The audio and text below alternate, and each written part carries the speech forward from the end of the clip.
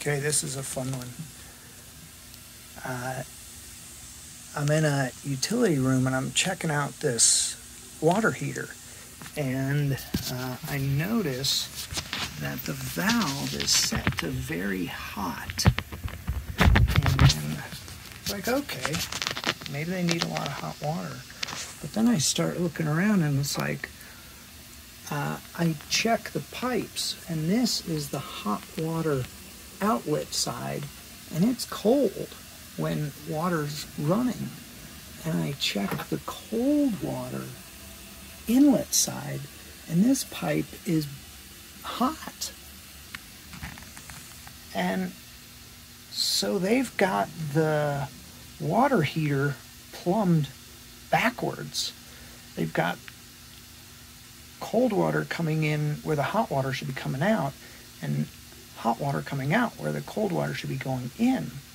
Now, why this is a problem, I'll show you in a diagram. Alright, here's my diagram of a water heater when it's plumbed correctly. Note that one thing that is missing in this diagram is a flue for exhaust from the flames to leave the home. Having it in the image won't help you understand this better, so I left it out. Before I go further though, please pause this video and scroll down and subscribe to my channel and turn on notifications if you like. Also, please give the video a thumbs up if you find it valuable. Thanks. This is a standard water heater full of hot water, and the flame is off. When we open a hot water valve in the home, hot water comes out of the hot water outlet pipe. The cold water makes up the water that's leaving by coming in the cold water inlet pipe. Inside the water heater, there's a dip tube, this thing, for the cold water that directs it to the bottom of the tank.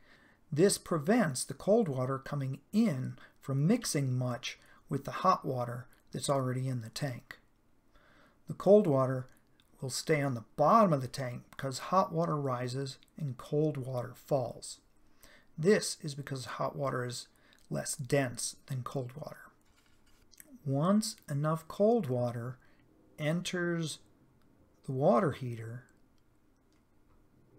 the thermostat will kick on the flame to heat the cold water that's coming in. As hot water continues to run out of the water heater, cold water runs into the tank. Eventually, all the hot water is gone and the tank is filled with cold water.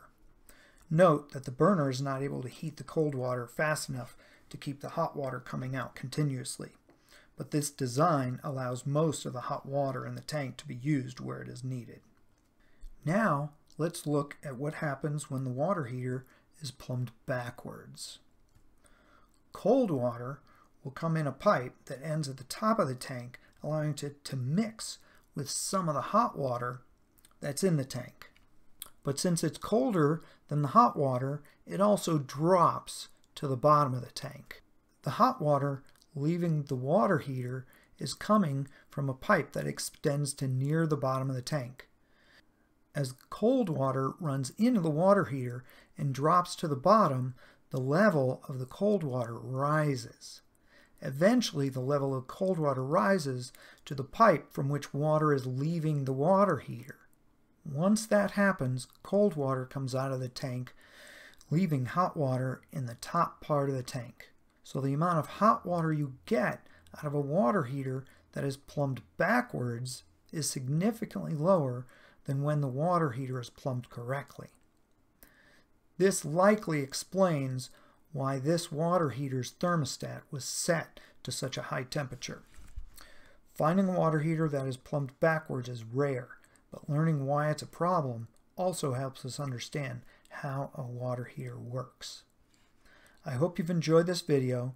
Please remember to subscribe to my channel, set the level of notifications the way you want, and give this video a thumbs up if you got something out of it. I'm Martin Newmark for HouseKnowHow.com. Thanks for watching.